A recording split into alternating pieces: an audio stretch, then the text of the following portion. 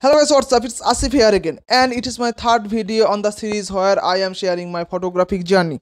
Now let's see the image. Now this is a shot which I shot 2 years ago on the river banks of the Ganges in Dakshineswar Temple. So it is the raw image of that particular shot.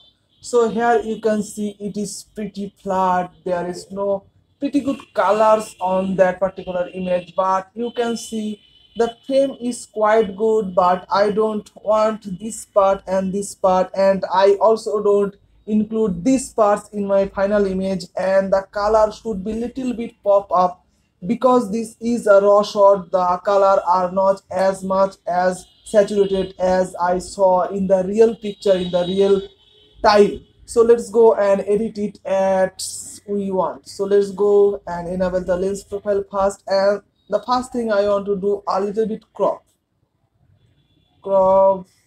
this, and because this will be my primary subject, these two grass, these two small trees and these four peoples and the cloud patterns on them. So that's pretty good. That's pretty much balanced area, and that is a pretty good shot for me. So just tweaking a little bit thin, little bit contrast, there's good vibrance, little bit. I want to leave this little blue part as much as possible, as well as I want to increase the warmness. So that will be a tricky part to, yes, that's a fantastic one to have. Yeah, that's pretty good enough. I can actually increase the shadow to this part, but I don't want that because I want this part to be a silhouette image of that part, because my primary goal is to show you the cloud patterns, the colors of the sky here. So I will leave as them. That is pretty good enough. A little bit decrease in the highlight, that will increase the photo quality. Now let's open it, and I think I almost done enough on this photo, and I am satisfied with the result. Just see the result. Now I want to decrease, I want to just wipe out these little light dots here and here, because they are a little bit destructive thing in my image, so I want to wipe them out. So just copy a layer by clicking Ctrl plus J at the same time, and then choose the content error as I told in the last videos. And I am using these techniques very frequently, so pay attention on those things.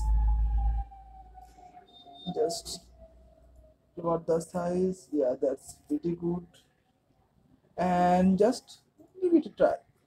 That's enough. That's very good. Sorry. Yeah, that's pretty good.